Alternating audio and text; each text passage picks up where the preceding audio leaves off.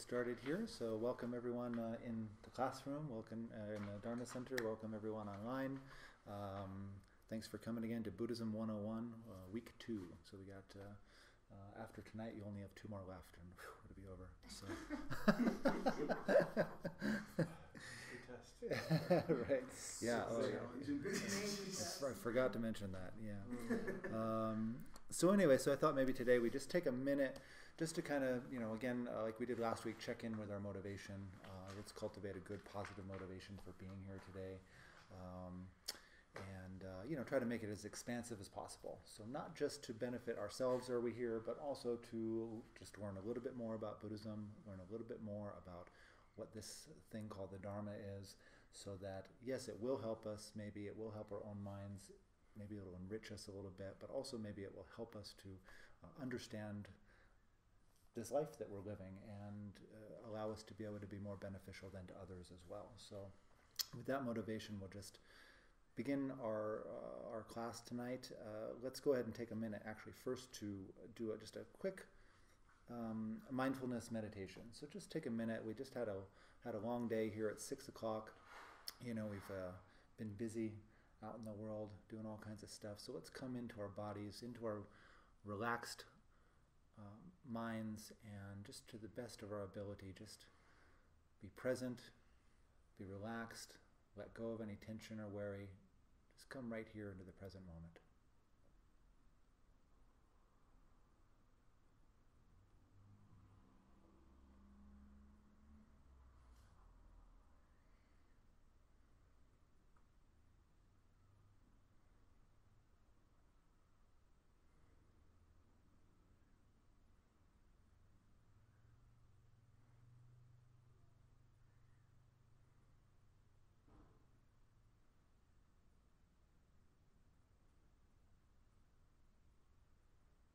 Maybe just do a quick body scan, bringing your awareness down through your body from the crown of your head. Just bringing it down gently, slowly. Just melting down through your body. And just let it flow down all the way through, all the way down to the tips of your toes. And as it flows down, just imagine letting go of all tension, all stress, all worry. Just let your body completely relax, while your mind remains fresh, present, and awake.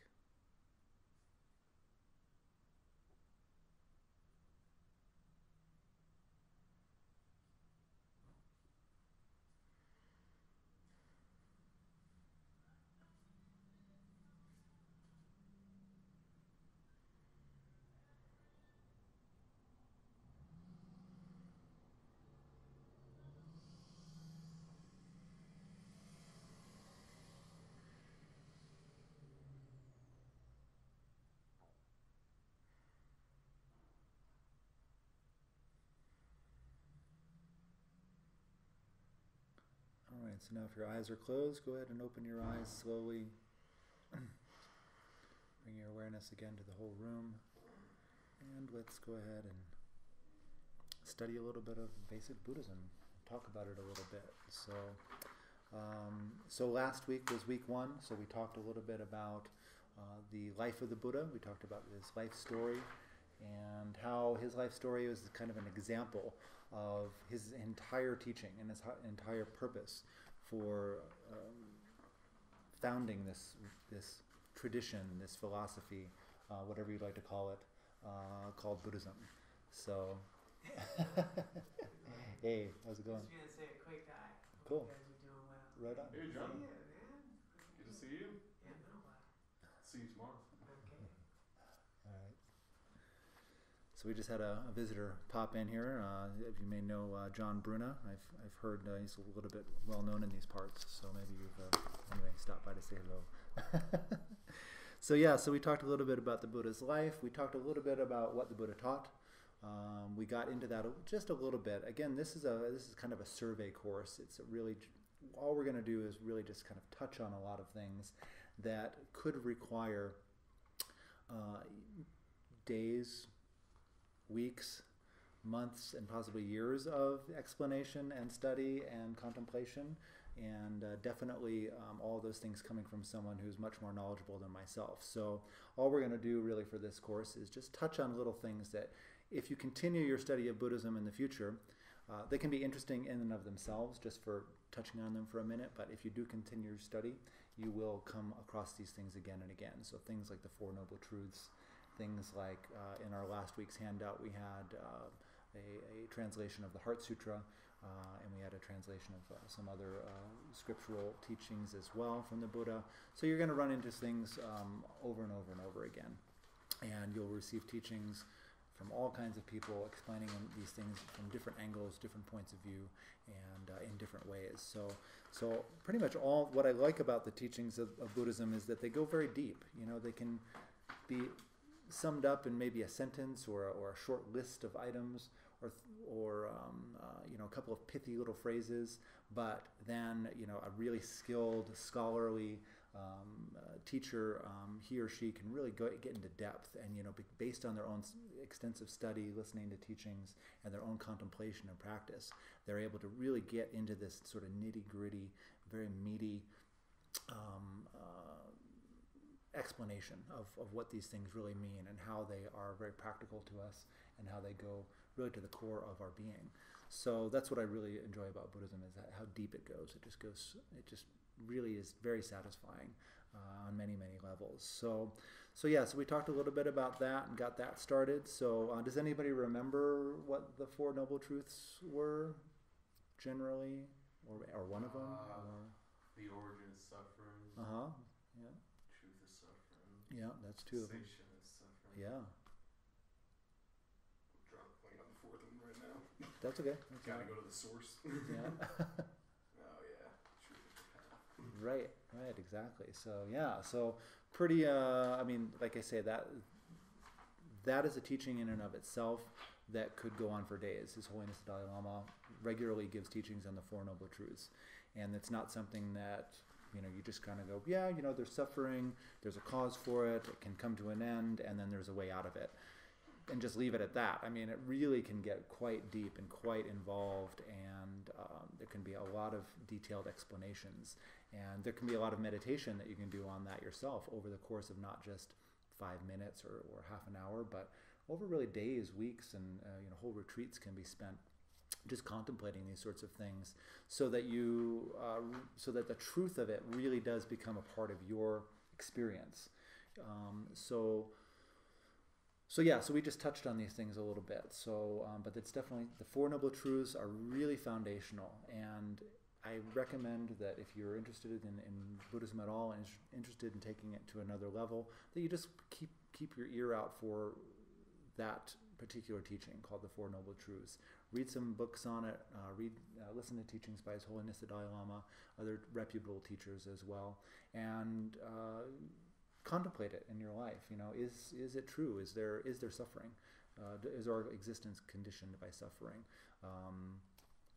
What is the cause of that suffering? Well, Buddhism says that it's clinging and self-grasping. Well, you know, think about that. Is that true? Is it possible that that is the cause for suffering? Is it possible that there's an end to suffering? There's a cessation to suffering? Okay, you know, maybe there is, maybe there's not. You know, so you have to look into that yourself. And then also, is there a path to suffering? And look at the eightfold path, it's called, and, you know, judge for yourself. Is this something that is going to lead out of suffering or not, or is it a possibility at least? So that's a little recap of last week. This week's main topic that I wanted to kind of broach was what Buddhists believe. That's what I'm calling it. So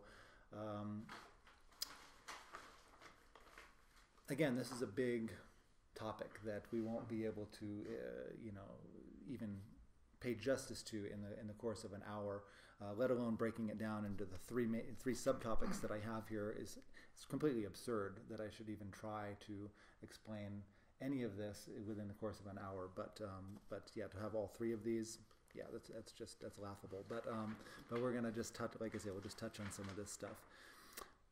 What I want to talk about a little bit first is that word believe. Like, what does that mean when we say what do Buddhists believe? Because one of the things that's drawn me to Buddhism and kept me interested for so many years is that nothing needs to be taken on faith in Buddhism. Not a blind faith, anyway. There's different types of faith that you can cultivate, of course. And sometimes you need to start out with a certain sense of like, I don't understand that yet, but I'm going to go ahead and I'm going to give it the benefit of the doubt, and I'm going to go ahead and take a leap here and say a leap of faith and just kind of go along with that for now.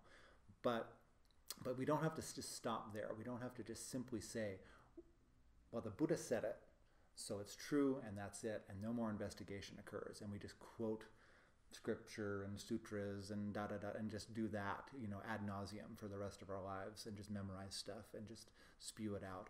That's not the point of Buddhism. It was never the Buddha's intention to even really start a religion necessarily. And one of the things that he is actually quoted as saying is, in fact, just as a goldsmith would test his gold by burning, cutting, and rubbing it, so too must you examine my words and accept them, not based upon your reverence for me. So he's very clear about that, and he says things like that quite often throughout the sutras, that you need to really, not just repeat back what he said like a parrot, but if he said, choose your own, but examine what he says. Is that true? Is what he says true? If he says, if, for example, the truth of suffering, when he says like that, our existence is characterized by suffering or unsatisfactoriness. You could just go with that and just say, okay, great, sounds good.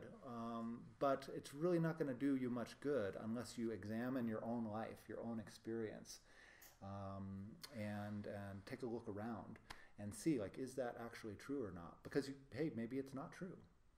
He's very, very open to being challenged. The thing about Buddhism as well is that, and about what the Buddha taught was he wasn't teaching something that he just made up. He was teaching things that he observed to be true in reality. So when we talk about the Tibetan word for the Dharma is Ch, which has a lot of different translatable meanings to it, but one of them is just simply reality, or how things are, how things exist the way they are. So this is what he taught. He had this realization, like, this is how reality is, this is the truth, and this is how we go about realizing the truth for ourselves. So when we say, what do Buddhists believe, this is not something where we're talking about taking things on faith, regurgitating a bunch of lines and scriptures and things like that, but it's really after listening to, thinking about, and then deeply understanding the teachings from our own experience, then and only then do we say, like, yes, I believe this. So it's based really upon our own experience. Okay. So there's a number of ways that we can approach this, what do Buddhists believe. So there's a group of teachings called the Four Seals, which is a very concise list of 4 things that are said to basically constitute whether or not we're talking about a Buddhist point of view or not. So these 4 things, again, something that's going to be, we're just going to touch upon here. I've received teachings on the 4 Seals that lasted for like 3 full days of like just nonstop, a little break for tea, a little break for lunch kind of thing, by a very, very erudite scholar who was just amazing, and a realized practitioner as well. So again, we're just going to kind of touch on these things a little bit.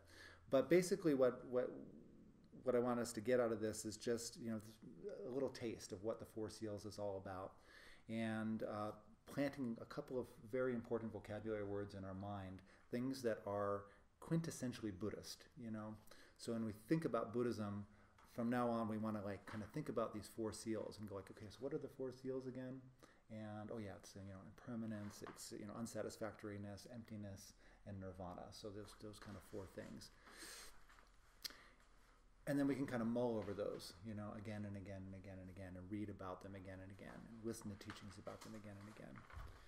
But basically the 4 seals are this. So the first one is, now I crossed out a couple of words there, so if you want to grab a pen and write in a different word, you don't have to, but I just kind of was rereading it and thinking that maybe the word conditioned wasn't the best word. And so a lot of translators will use the word compounded or composite. So all compounded or composite phenomena or things are impermanent. All right? So this is a basic Buddhist tenet, this idea, and this is to be found within the First Noble Truth actually as well. So he talks a little bit about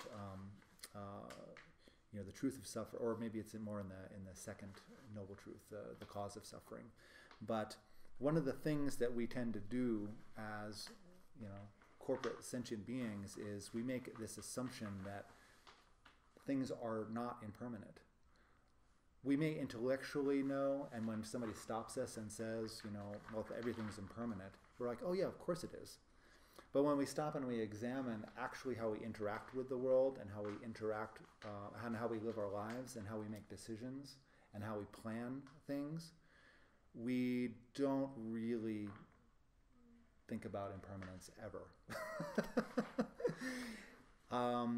We pretty much all the time make the assumption that not only are phenomena have some sort of permanence to them, like they're always going to be there, but we also think that we're permanent as well. And we base all of our our decision making on this assumption. We do all kinds of planning. We do all kinds of decision making based on this idea that I'm always going to be here. I'm here right now. I've always been this way. I'm never going to change.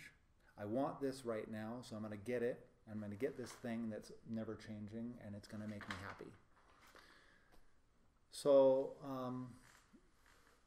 this is a really, really important point, a really, really fundamental thing that the Buddha observed, is that we sentient beings, we corporate beings, we beings who are convinced of our own existence, suffer greatly because of the fact that we don't make our decisions, that we don't live our lives understanding deeply the impermanence of everything.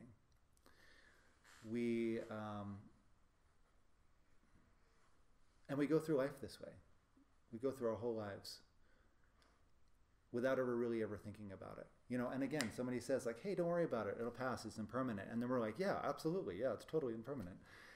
And then we forget about it almost in the next second, and then we're right back to believing that I'm here, I'm permanent, I'm never going to change. This thing that I'm after is also permanent and has these inherent qualities that are never going to change. And then we just go right back into this habitual pattern of that's how we relate to the world, that's how we relate to phenomena, that's how we relate to ourselves. Some of the truths are the hardest to learn sometimes. Yeah, exactly. It's so subtle. It's so subtle and it's so obvious and it's so easy to understand, and yet at the same time it's not we actually fundamentally reject it, at the core of our being. We're like, no, I am never going to die.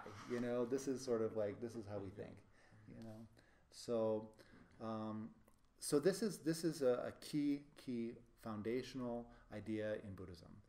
All compounded, all composite phenomena, and that means everything from cell phones to malas to puppy dogs to cars to ideas to emotions are all impermanent. They're all actually not just impermanent in the sense that maybe last year, maybe like Mount Sopris we think is like pretty much like not changing, except in like some grand scale of geological time. But really someone who's like intimately familiar with it may have a different view, actually, that it's continuously changing every single moment of every single day. So this is the kind of impermanence that we're talking about, something that's all pervasive. There's not even a minute where things are stable. There's not even a millisecond. Go down to what's the smallest division of time? Particle of a second, whatever. There's no permanence anywhere to be found anywhere. We're constantly in a state of flux, and we can do meditations on this, and it's encouraged. Again, this comes down to us not just accepting this as being a statement of truth, but something that we need to experience for ourselves. And the way we need to experience it for ourselves is by analyzing it with our meditation, through our meditation. So the first thing we do with meditation is we settle the mind, we calm down, we learn how to focus our minds, and this can take a long time, of course. But then, when we have some sort of focus and stability, then we can put our minds to things like this, and we can say, okay, is this true? Is there anything? Let's just take my body, And so you go and you settle your mind down and you start going through your body, and you're like, is there any part of my body that is unchanging? That even for a moment isn't in a state of flux. And so when we go through and we can just kind of think, it's like, no, it's, we know that it's like our skin cells of our body are continuously falling off of us. Our cells are continuously regenerating, dying and coming into being. Our blood is flowing through our body, moving all the time. We're, 1 minute we weigh one number of pounds or kilograms, and the next minute we weigh another because of, taking in food and eliminating water and food and waste. It's in a continuous state of flux. So even our own body, and we do this with this meditation, we go through it, we imagine our breath coming in and going out, that's never permanent. And then slowly, after doing this for many sessions, many meditation sessions, we can gain some certainty that no, my body is impermanent, completely impermanent. I don't have the same body that I had yesterday, let alone 10 years ago, right? Let alone 25 years ago. So, and yet even then, even after meditating on it again and again and again, maybe for many years, we're still just like, yeah, give me that ice cream, or, I'm going to live forever, this kind of attitude, like I'm always going to be here. So I got plenty of time to watch TV, to do whatever I need, whatever's going to make me, happy for a moment. So, this is a foundational concept of Buddhism, and it's one that we can meditate on a regular basis, and it's encouraged that we do meditate on this, and we make it something that we make a part of ourselves, a part of our understanding of reality. So the next one, the second of the four seals, is all, as some of you online might have, all polluted phenomena are the nature of being unsatisfactory, but there's another term that we can use. We could say contaminated. And contaminated by what? Contaminated by our confusion, our delusion, our afflictive emotions, our perceptions, our deluded perceptions. So that's what, so phenomena that are like, for example, my iPhone 6, which now I just found out the other day I can upgrade to an iPhone 7. So my deluded perception a year ago was that, like, yes, I'm going to get an iPhone 6 and it's going to be great and it's going to make me happy. And and I'm finally going to be cool because I've got a real, like, of a brand new updated iPhone, And so I got it and I really enjoyed it for a long time. And but then the iPhone 7 came out just a couple months later, and I couldn't get an upgrade on it until this year. So I had like 9 long months of just, desperate waiting, like just trying to pretend to myself that I was okay with the iPhone 6, of course, but just in my heart of hearts, just going like, I wish I had a 7. So.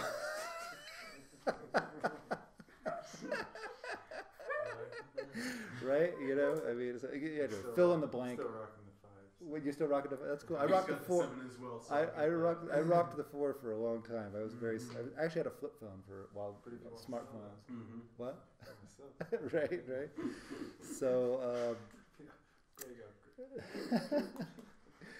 So what's going on there? What's going on with that? So according to this, this is a phenomenon. It's a thing, and I have put all of this conceptual junk on it, right? I have made all these assumptions about it. I've said, that this is a useful thing. I've said that it's cool because it's new.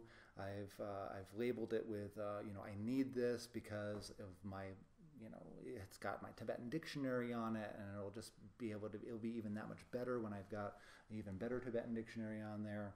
I'll be able to store more, whatever. audio and movies and da da da da da, all this sort of stuff.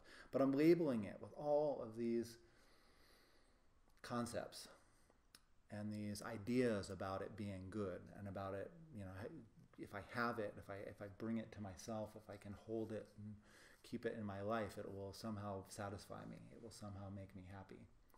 But what happens is, like, immediately after you get something, whatever it is, whether it's a new car or the new iPhone or you get into that, fine, I get into that comfortable position on the couch or whatever it is, whatever you've desired, once you get it, immediately it changes.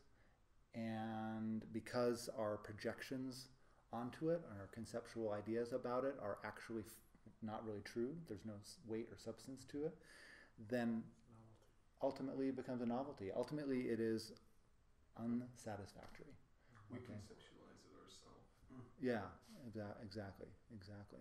And it's not going to be this iPhone 6 or 7 or whatever it is not going to have the same allure to everybody. There's plenty of people who are like, smartphones, fart phones, whatever. It's like, it's like, no, that's just, you're ridiculous for being into that.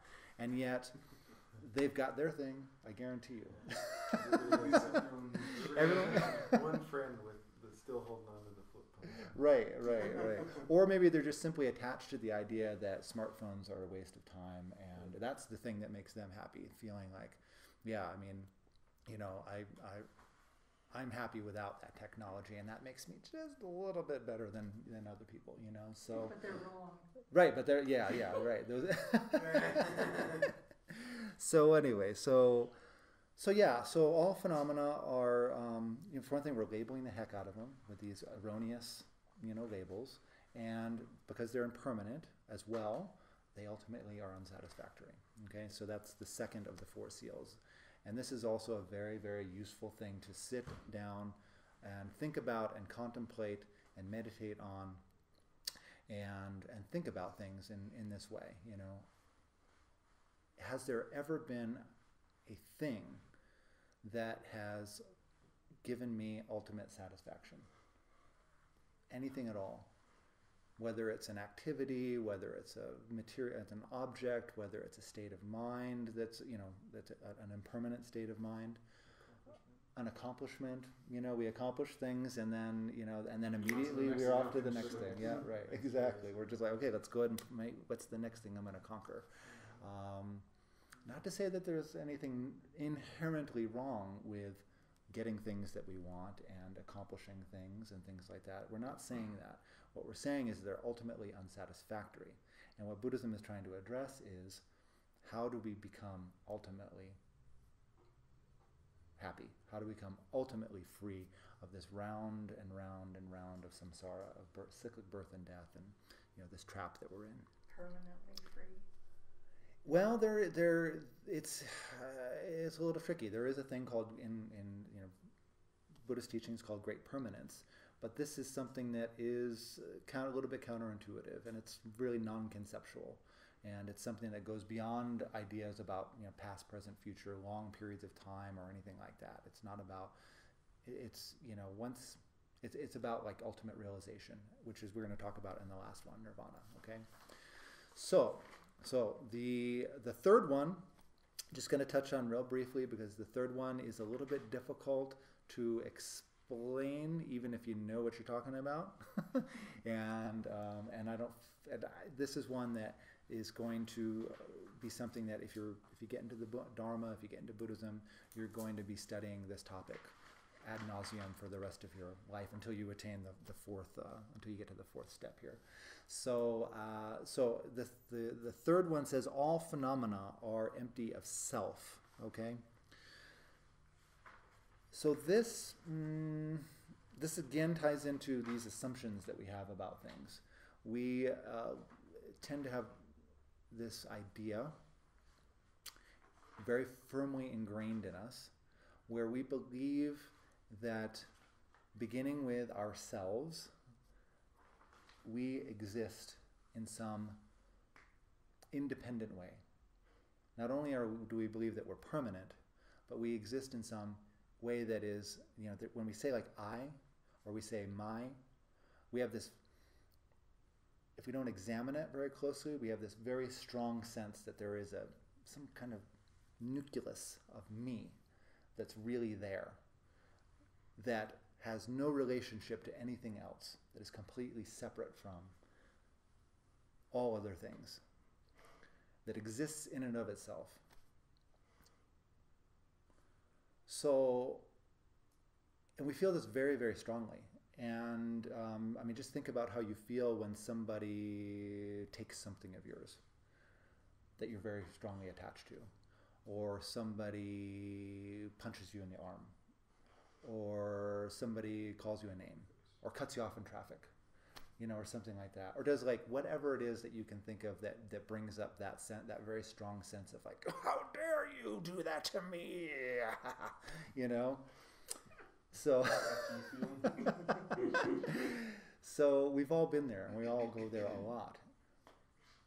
So there's this sense, you know, at the core of our being that there's something there, there's something that exists, there's something that is really truly me.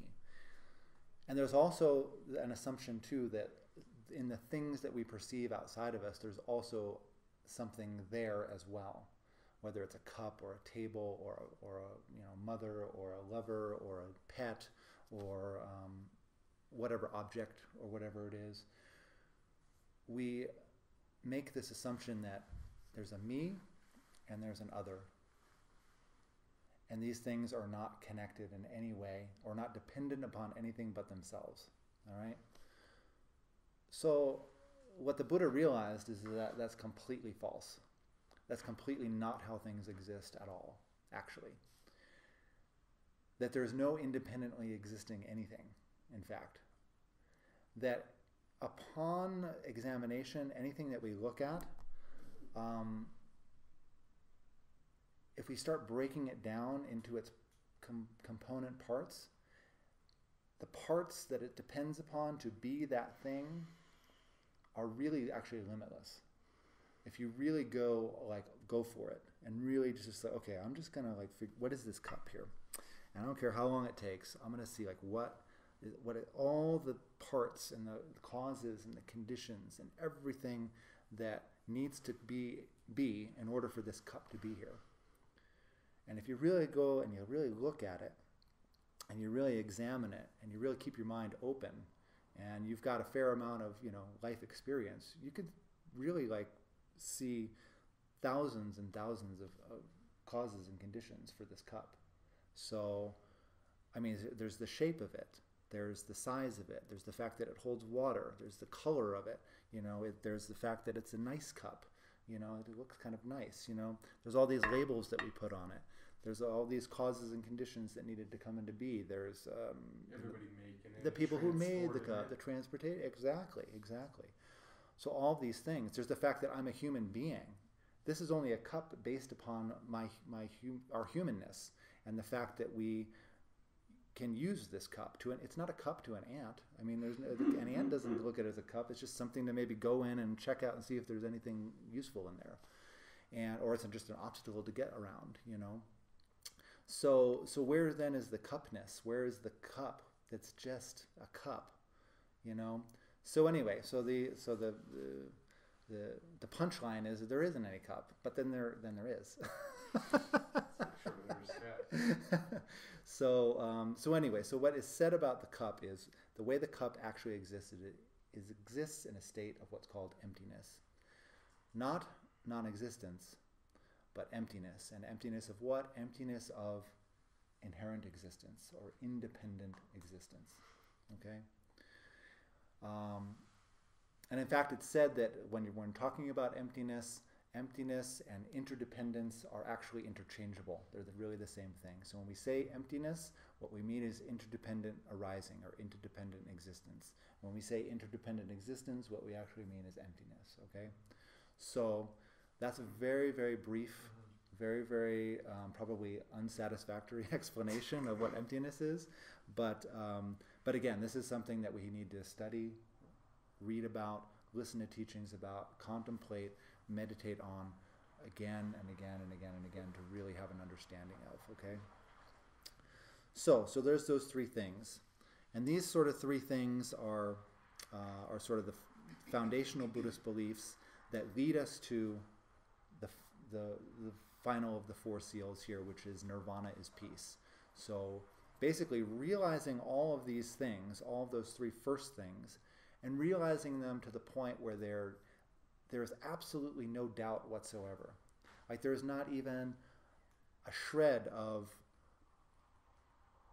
expectation that things are permanent. There's not even a shred that like something outside of ourselves can be satisfactory. And there's not even a shred of doubt that things exist interdependently and are empty of inherent existence. When those things are truly realized, that's what nirvana is. Okay? But as we can see from practicing for 10 years or 15 years or 20 years or 30 years and doing retreat and doing meditation and doing study and all this sort of stuff, it's not as easy as it sounds to realize these things. We can understand these things intellectually, without too much effort. They might be a little bit challenging at times. So intellectually we can understand these things, but in terms of, really tilling it into our minds so that there is what we call realization, is much more difficult. So, but once that realization occurs, once that realization has truly dawned in our minds, and true understanding and deep understanding has occurred, then that's what's called nirvana. So and we talked about in what the Buddha said when he attained enlightenment, was he kind of sat there and he said, I'm not going to be fooled no more. So after that point, he was never, ever, ever tricked again by these notions of like, I truly exist, I'm permanent, other things are permanent, these sorts of things. So that's the four seals in a nutshell. I want to just touch a little bit on these next two things here without going into as much detail, but I do want to touch on them real quickly here because I want to leave a little bit of time for question and answer too, and just some talk. So when we talk about unsatisfactoriness or suffering, sometimes the word suffering isn't like the greatest word. I think we talked about that a little bit last week, and that maybe unsatisfactoriness is a better word, because when the Buddha said all existence is, or conditioned existence is suffering, immediately people can raise their hand and say, yeah, but I got it pretty good. I mean, I don't suffer all the time. I mean, I'm pretty happy most of the time. I got almost everything I need. I'm more or less, doing okay, more or less feeling content. But what we're talking about here is not just gross suffering, but we're talking about different levels of suffering, different levels of unsatisfactoriness, okay? So there's three basic ways in which suffering or unsatisfactoriness is broken down. So the first one is the suffering of suffering. So this is just the gross suffering. You get the flu, we get old, we're all going to die, that sort of thing, a pain of any kind. This is gross suffering, and it's stuff that we experience not continuously, but we experience at different points in our lives, and we're all going to experience it, okay? So when people say, yeah, I'm okay, I only experience gross suffering once in a while, it's like, yeah, that's true, but you are going to experience it. At the very least, you got to give me that, right? There's no getting around it. At some point, at the very least, even if you just live an absolutely perfect, healthy, super, content life, you're going to die at the end, okay? So, come on. All right? What's that? Yeah, nobody here gets out alive. Unfortunately. Yeah, right. But I don't know. We'll see. Like who's the self that's dying? Anyway, okay. Okay. So the second type of suffering or unsatisfactoriness is the suffering of change. Okay, and this is a little bit more subtle. This one is a little bit harder sometimes to recognize or to appreciate. It might be sort of like that piece of popcorn husk that's like stuck in your gum, between your gum and your teeth, that you're like, it's there and it's kind of bugging you, but you can kind of tune it out for a little while. But the suffering of change is something that we're always experiencing. It's like it's getting the new iPhone, and being like, yes, I finally have it all. And then you drop it and your screen shatters and you got that spider web on your screen. Right? Ugh, you know. That's gross suffering. Ugh. What? That's gross suffering. That is gross suffering, but it is. So we get a case for it. Right, exactly. Get that outer box. But what else? Like, you know, like sitting on the couch, you know, after a hard day's work, and you've been on sitting at a desk all day, or you've been doing your whatever you do all day, and then you finally get home, and you're like, you've been thinking about it, and you finally get there, and you're like, yes, and you got your cup of tea, and you got your snack or whatever, and you're just like, yes, I'm here. And then you're like, ow, oh, you gotta move, you know. Oh, okay, there it is, okay, yeah, there we go. And then there's another pain. And then you know, or getting to that perfect temperature, you know. It's like, yes, finally, it's 71.7 degrees, and it's just perfect. And then you get that little draft that comes in, you know. So it's things like that. So the suffering of change, and we're constantly experiencing it. We're never really truly satisfied. Even if we can say, hey, I got that job, you know, I have the perfect job, the perfect, you know, spouse, partner, family, whatever. I mean, come on.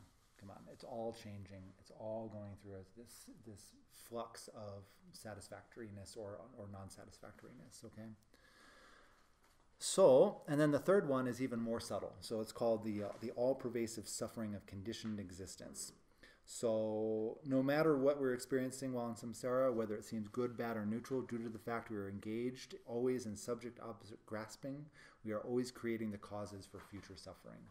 So this one is a lot more subtle, and we need to do a little more examination of that in our lives.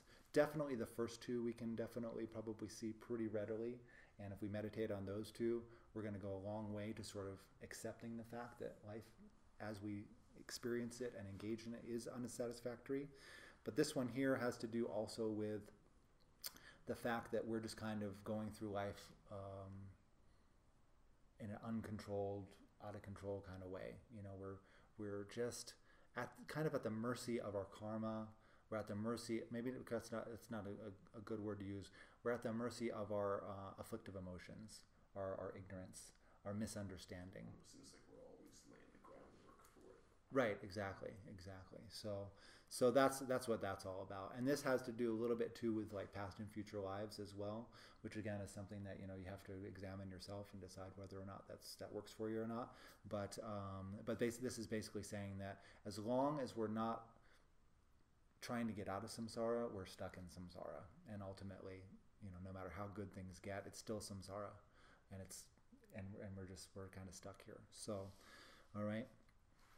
So that's the three types of suffering, okay? And so this is again falls in a broad heading of like what do Buddhists believe, and again, we don't just believe them, but we examine them, and we try to you know come to some conclusions based on our own experience and our own contemplation, okay?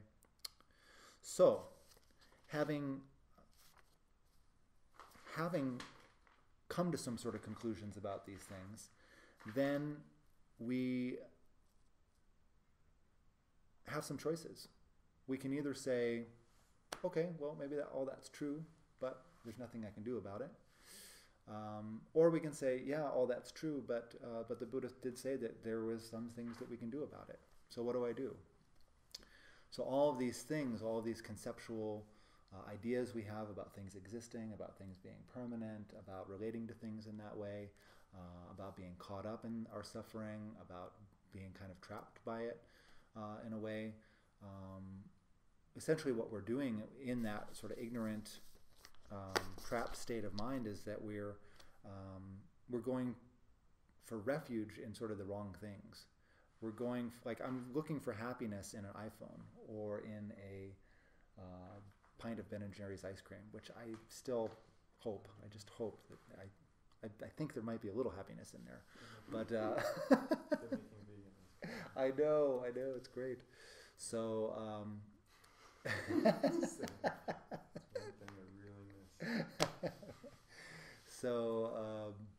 so we're going for refuge in the wrong things, okay? So going for refuge is a big deal in Buddhism, and it's sort of like this. It's sort of like that thing that sort of like makes you a Buddhist once you decide, like, you know what, I'm gonna put this on. You know, I've tried it out. I've given it a whirl with a little bit of examination, but now, yeah, I mean, I'm pretty convinced. I've done some meditation. I've done some contemplation. I've listened to some teachings. I've developed a little bit of certainty, maybe not total certainty, but a little bit. So now, you know what? I'm gonna make a little bit of a commitment here. And instead of going for refuge in all these things that are, you know, ultimately unsatisfactory, I want to go for refuge in something that can lead to liberation, ultimate happiness. Liberation from what we call samsara, the endless wheel of birth and death and just being stuck, you know. So again, you know, this is based upon our own sort of examination and the conclusions we've drawn. But we decide, yeah, you know what, I'm gonna give this a try here. So I'm gonna go for refuge in something else, and something that's maybe I can maybe say is even infallible. You know, something I can definitely trust. Okay. So there are three things that we go to refuge for when we, like, quote unquote, become a Buddhist. So that's the Buddha, that's the Dharma, and that's what's called the Sangha. So there's these three things. And these three things are kind of like transcendent objects. They're not,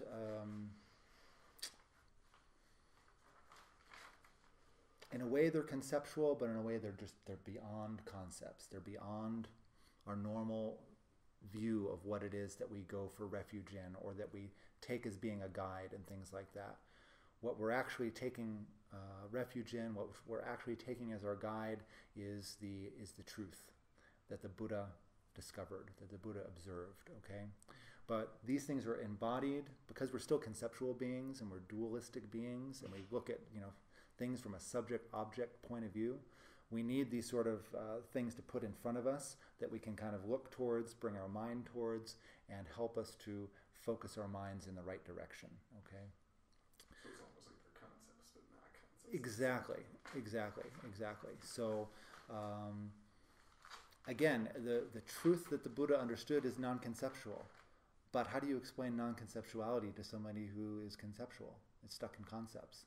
You know, you can't. So you have to use concepts in order to get to, you know, this sort of absolute, right? Or this non-conceptual state of mind. All right. So that's kind of what these things are. So we've got the Buddha. Now this can refer to the historical Buddha, but it can also refer to the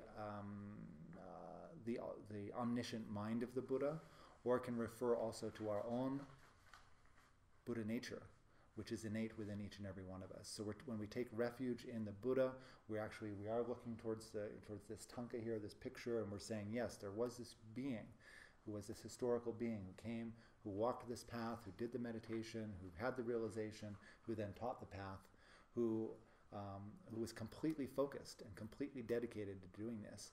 And that is a true refuge. That's somebody that we can really put our faith in. Even though that person is long since passed away, it is still, there's the example of his life story, there's the example of you know, how he went about finding the truth for himself, that we can look at and we can say, like, yeah, that's a good example.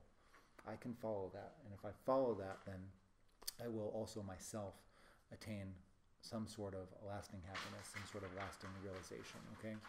The Dharma, these are the words of the Buddha, what the Buddha taught, and these can be represented by texts, they can be represented by the speech of various teachers. The speech of the Buddha, of course, we can't hear anymore, but we can through the lineage of teachers that exists today, who have received from direct transmission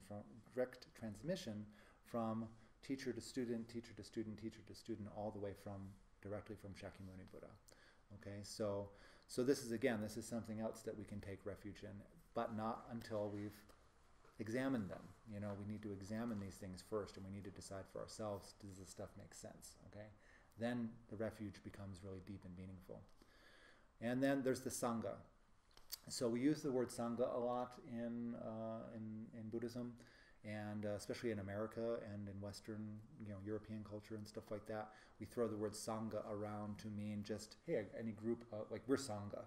You know, we can say that because we're We're in this Dharma center. We're studying the Buddha's teachings together, and so we consider ourselves to be a spiritual community.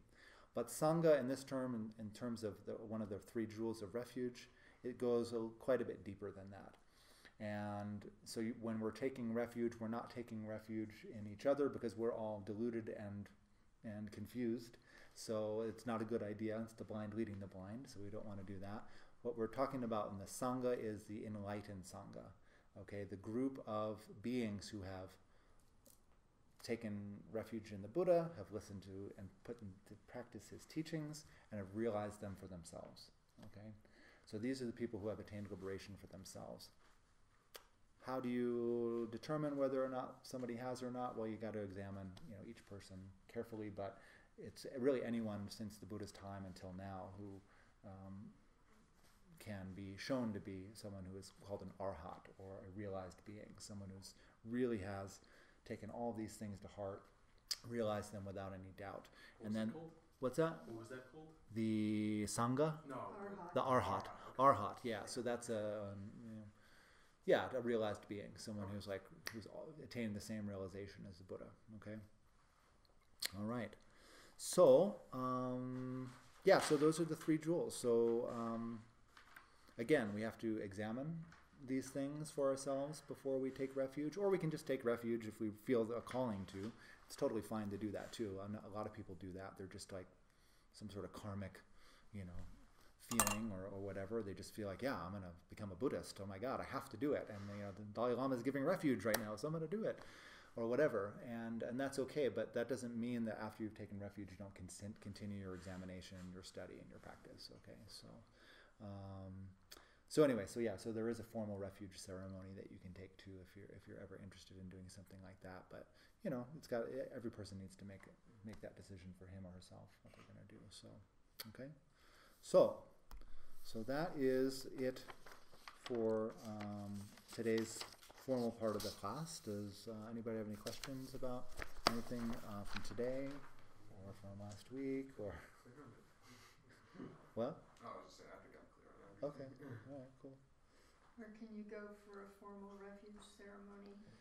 It needs to be from an ordained person or from someone who's a recognized teacher. So that can be something you have to kind of seek out. But a lot of teachers, like His Holiness the Dalai Lama, if there's big teachers that are coming in, Pema Chodron, Jitsuma Tenzin Palmo, people like that often give the refuge ceremony. So at the end of teachings and things like that. But you need to request it from them. So, and if you're interested, we can look at it and we can see if what opportunities are out there in Colorado and stuff like that. So.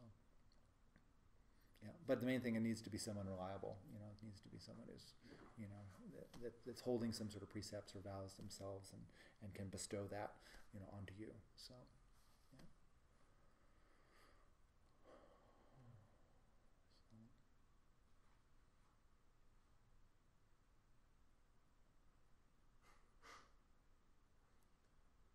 I have a lot of questions. No. I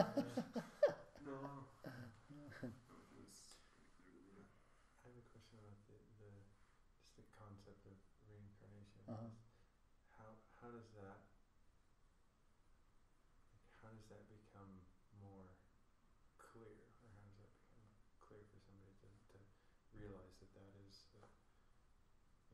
is something that is real and exists, and there's somebody who's like, because that's something that definitely catches for me. It's like, I know there are a lot of stories and a lot of things and a lot of people that they remember things that Right.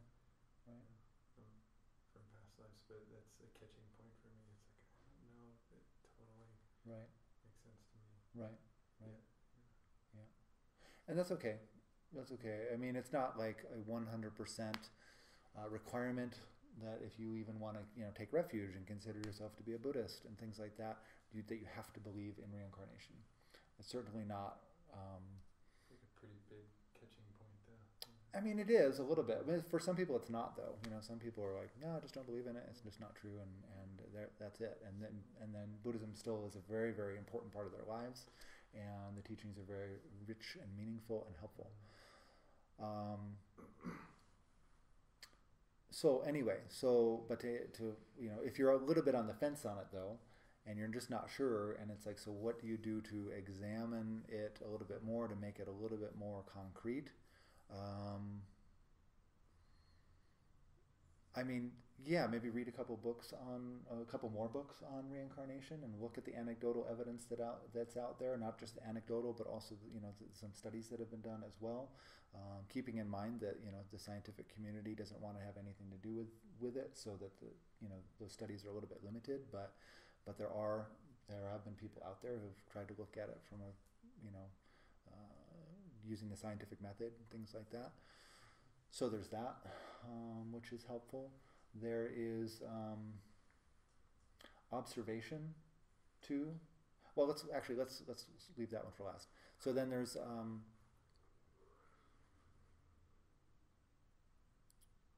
so we have to look at, what is it then that's being, I have to ask the question, what is it then that's being, if there is reincarnation, what's being reincarnated? Okay?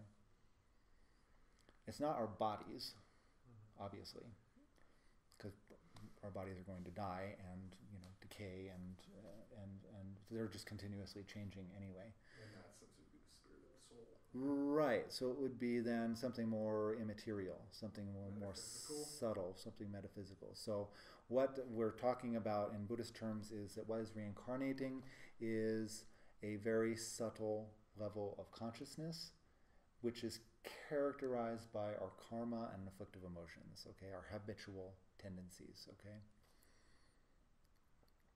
So, but let's just stick with consciousness, a subtle level of consciousness, okay?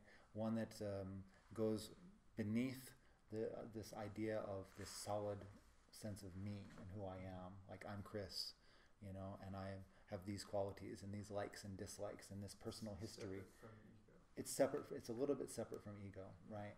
So when we look at that consciousness, His Holiness the Dalai Lama can explain it much better than I can, and many other teachers can explain it much better than I can. But basically, we have to look at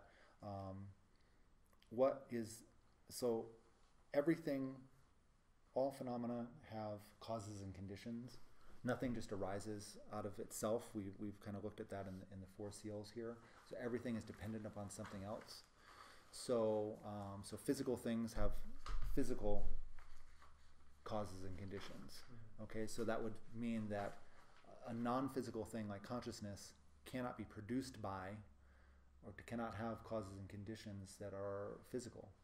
All right, it has to have something non-physical that it arises out of. And so, what is that? What is the basic unit of consciousness? Well, it's a moment of consciousness. So, what's the cause of that particular moment of consciousness? It's the previous moment of consciousness. And that's the only thing that it can arise from.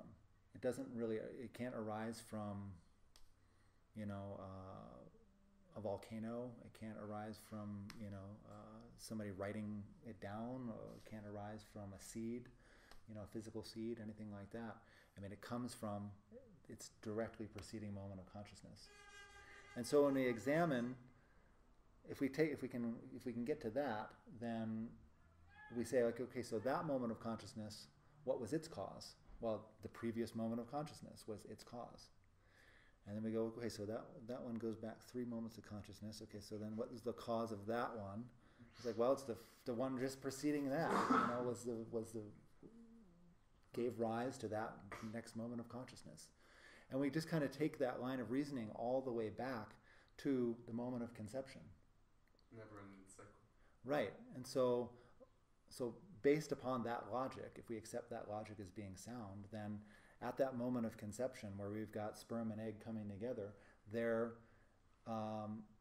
consciousness was there some point during the stage of the embryo and the fetus and all this sort of developing where there was just simply no consciousness, that that the fetus gave rise to consciousness? I mean, according to our logic, no, it can't have been. So we take this all the way back then to the moment of conception, and then so we have to say like, okay, so before conception, then what gave rise to that moment of consciousness at the moment of conception? Well, a previous moment of consciousness, and then the previous moment of consciousness. And et cetera, all the way back to, I mean, it has no beginning. This consciousness has no beginning. So that's one way to look at it, okay? And that one's a mind bender, and it's, I mean, to me, I'm still working on that one, but that's how it's traditionally explained. And it's becoming more satisfying to me, but I've had to do a lot of like, what does that mean? And it's becoming a little more clear, but like I say, it's still a little bit difficult. So another thing though is to just kind of look around at different people and dogs and cats and sentient beings and get to know the people that you know intimately, the beings that you know intimately, and just kind of look at them and just go like, they're all really unique, and not all of them are the way they are just because of the experiences they've had in this one lifetime. That it doesn't explain things. When you have someone, for example, who's just like picks up and goes and runs off to India to go live in a cave, or you've got two puppies that are, as they grow up, they have two distinct different personalities, even though they're supposedly just, kind of meat machines, that according to the scientific view, and they're just, a product of biology, and they're just DNA and instinct. No. So much fun. Yeah, it's just not it's not what we observe, It's a nice theory. It would be nice if it was just all neat and wrapped up like that, and you could be a nice little, emotional scientist, but it's not that way, The same for ourselves, we all have different leanings. We can have twins come out, identical genetic twins, or completely different personalities, completely different interests, completely different ways that they react to things. You got siblings who come out of abusive home life situations. One of them becomes a junkie, the other one becomes a entrepreneur. I mean, two exact people coming out of the same situation, but they just deal with things differently, different perspectives. So that's another way you can look at things too, just the uniqueness of each expression of a being, and that's, you can at least posit that comes from past life experiences and habitual tendencies. So.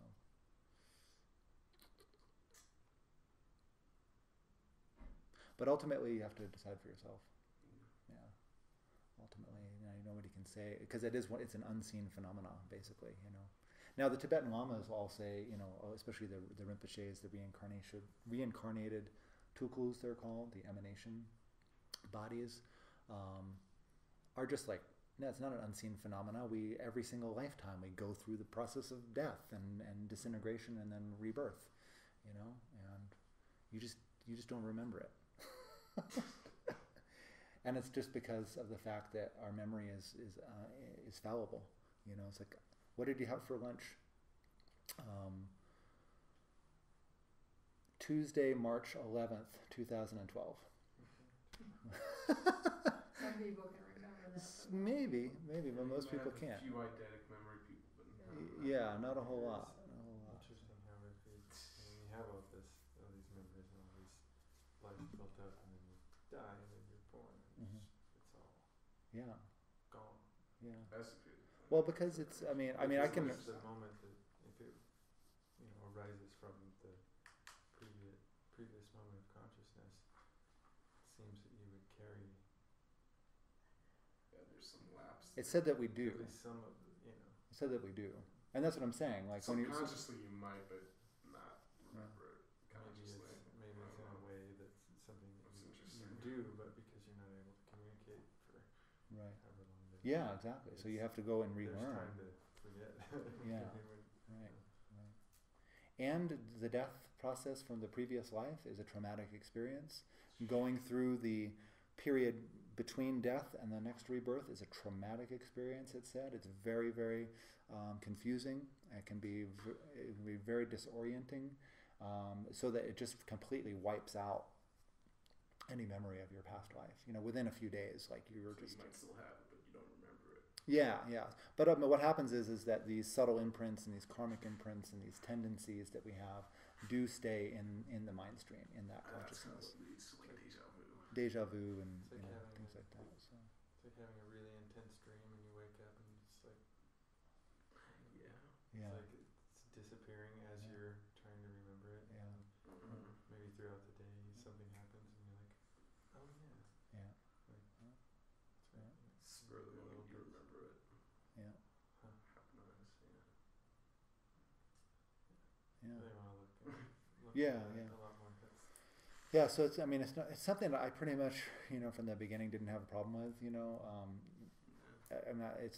not saying that's a good or a bad thing. I'm just saying, like, I was just like, yeah, sure. But I've always, nonetheless, still investigated it, It's like I still think about it, and I still try to, like, say, like, okay, well, is that actually true, But at the end of the day, it's not, like, essential, to all of this stuff. So, so... It can be very helpful, when we can increase our motivation. We can make it really vast, because we can be like, hey, from now through all of my lifetimes in the future, I'm going to try to benefit all beings. We can have that as a motivation now, and it's just easier if you believe it, So, but again, it's not necessary.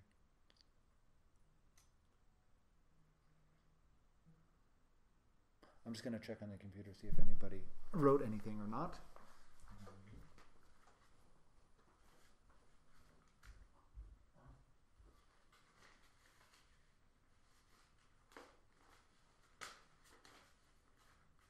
Nope.